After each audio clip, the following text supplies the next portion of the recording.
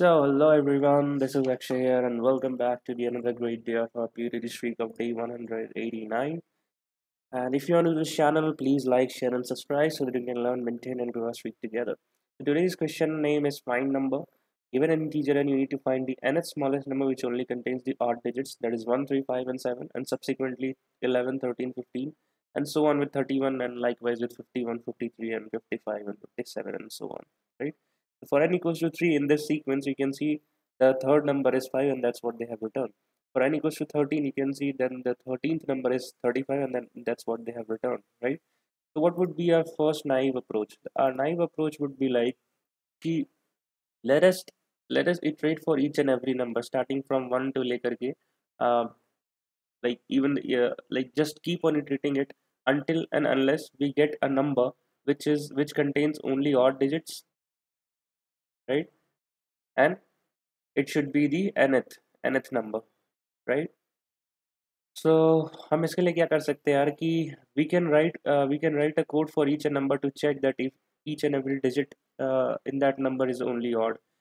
So if we check for 1, you can clearly see that it's odd, right? Similarly, we'll check for 2 and will not increment our counter, and we will keep on moving forward. So it's 3, so we'll increment our counter. So first it was 1, count 1, then count 2.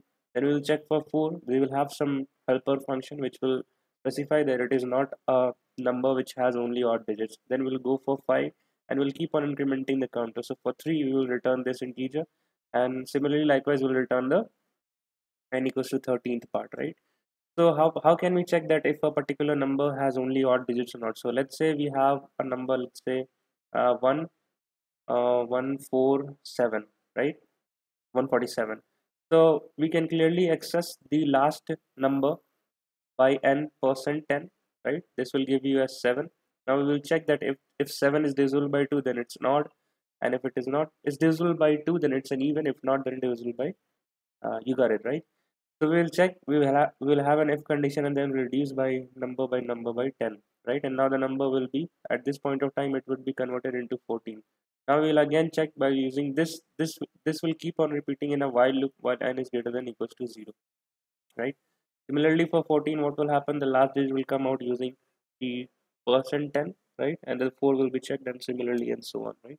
So here our function will break. We're saying that it is a what to say, an even number, so return false. So this entire number is not a number which has only odd digits. So please pause this video and try to code that approach. Okay, so this would be our first approach, that we have a count, right? And whenever we are starting from natural number equals to 1, and we are going forward until and unless we find our nth number which has only all odd digits. So we have a helper function here, all odd.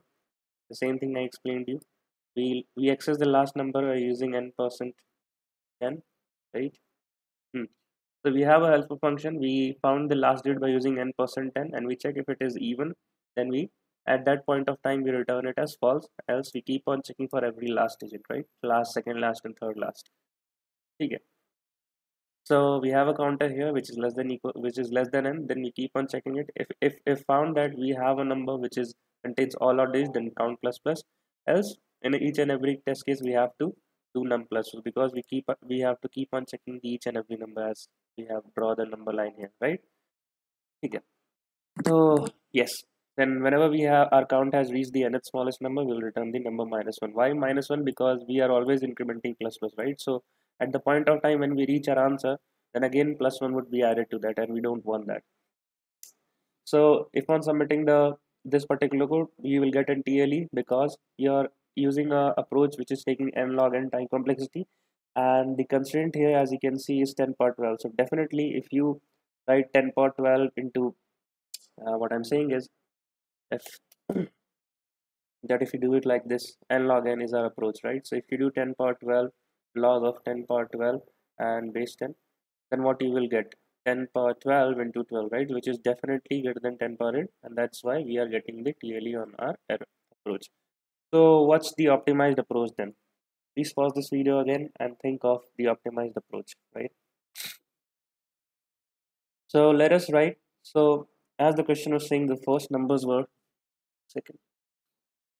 Let us write down the initial numbers, that was 1, 3, 5, 7, and 9. Then, and how come it repeats? Then it repeats as 1, 13, 15, 17, and 19. then it repeats as 30, 31, 33, 35, 37, and 39, right? If you keep on, if you visualize that it will repeat, it was uh, 113, then it will go as 5, then it will go as 7, and then 1, 3, 5, 7, 9 will be repeated for each and every sequence, right?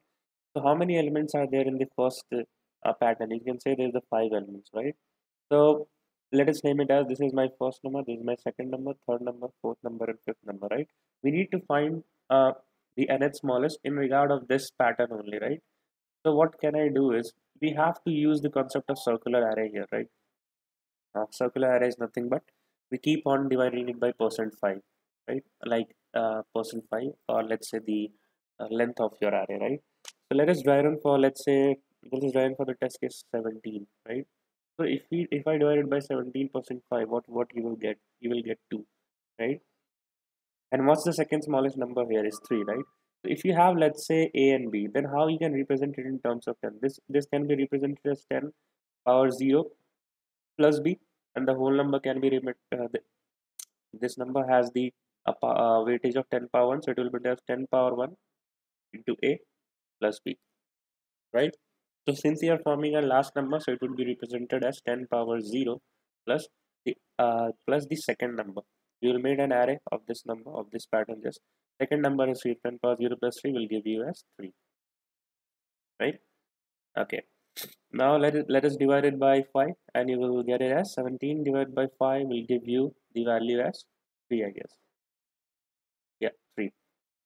Then you again have to do 3%5, the circular array thing, and then you have to, what you have to do now, the second, this is the second last digit, right? So 10 power 1 plus into the, what is the third element? 3%5 will give you as 3. So the third element is again 5, so it is 5 plus your last digit, which was 3. So now you can get, you will see that you have element as 53, and you can verify it while running on your input test case, and you can see it, you will give it as 53. Let us run for some more test cases. Let's do it for 19. So 19%5 will give you as 4, and what is the fourth element? It is 7, and this is representing nothing but 10 power 0 star 7. Okay? 10 power 0 uh, plus 7, right? And similarly here 10 power 0, 10 power 1 plus 5. Wait a second. Like this, here's the multiplication, right? Okay. So 10 power 0 plus 7 will give you as 7. Now again you have to divide it by 5. So 19 divided by 5 will give you what? 3, right? And what is the nth smallest element at 3? You will have an array for this, it is 5, right? So what is represent 5? So that means 10 power 1 star 5 is the last digit, that is 57. You can verify it again, and you will see that it will be the 57, right? Now there will be a case when you will have to handle something, and that case is this one, whether it is completely divisible by. So 12% 5 will give you what? 0, right? So, and among which of these elements, which of these indexes is giving you %5 as 0? This one, 5% 5 will give you as 0. So that means you have to pick this element now, that is the 9. So that means you will pick the 9th element, right? And then you will do 20 by 5, which will give you as 4. And if you pick the fourth element, that will give you as 7, right? Then your answer will become as 79. But that is wrong. If you verify it, it is not 79, it is 59 is the correct answer, right? So how we can do is, so that means it is getting 59 because it is accessing the third index, let's say, right?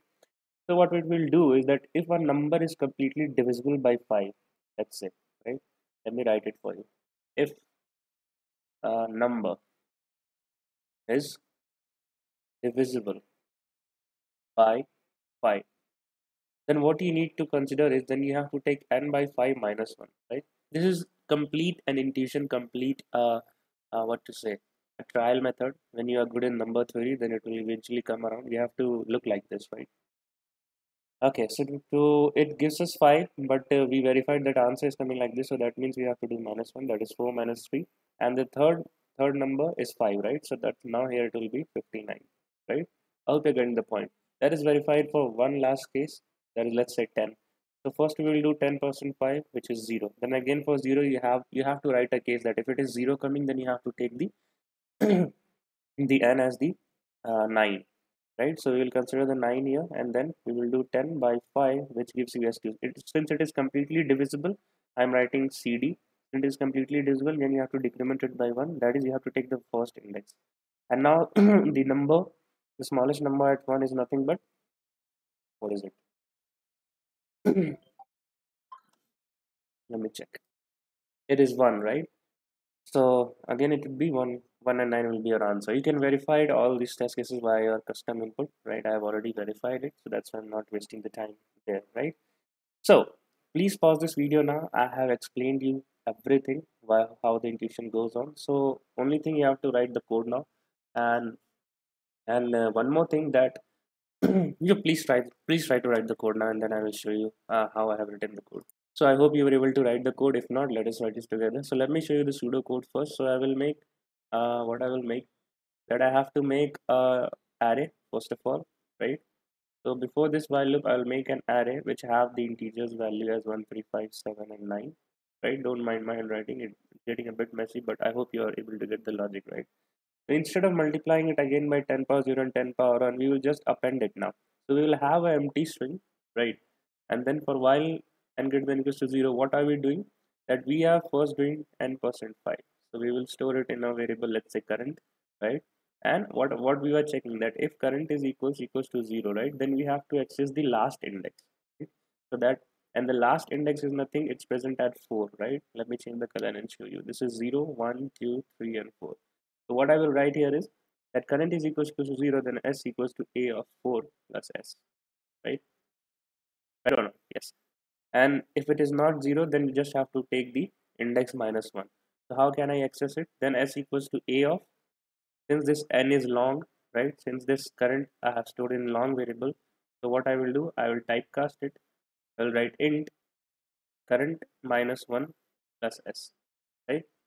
Why I'm writing pluses, because whenever first we got 9, right? And now we want to append in front of that 9, right? So that is why I'm writing the number first, and then we are incrementing with plus, right? Now please handle the second test case. Try to pause this video and try to handle this case, that of n equals to n by 5, right? Because since if it's completely divisible, if it is completely divisible, then what we were doing, let me write it.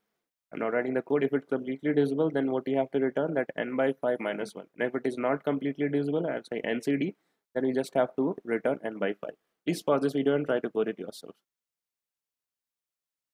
Okay, let us get back to the coding section and let me show you the code. Okay, so that's the code here. I've explained you till here that how the things are going on. So if it is completely divisible, that means, if completely divisible, that means the modulo operator will give you 0, right? And it should be greater than 0, because we have already handled the case. If it is 0, then what we have to do, right? That is 20 by 5 will give you 4, and it is completely divisible. So that case will be getting handled at 9 over 43, and then you have to take the n by 5 minus 1. We already have done multiple dry run, that how this minus 1 is coming, why this minus 1 is coming, and else you just have to divide it by 5.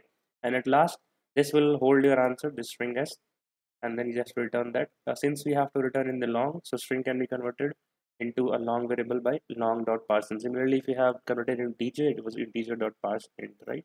So that is it. What would be the time complexity for this code would be that, what are we doing, that for n greater than equals to 0, we are always decrementing by n by 5, right?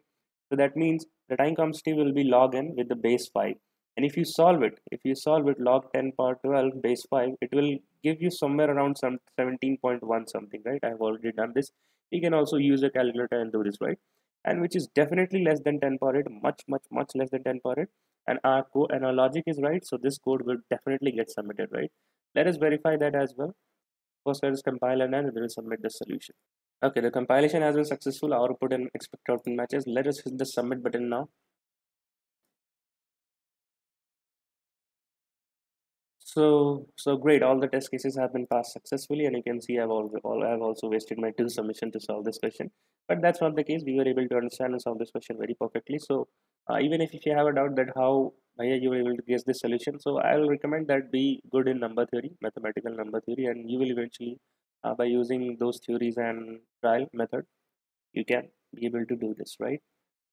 Okay. Till then, So I request someone please to convert this code into C++ and mention down in the description so that other C++ users can get help. It's a very simple code. You can do the conversion, right? So till then, keep learning, keep growing. Bye bye, and take care. We'll meet again tomorrow in day 190.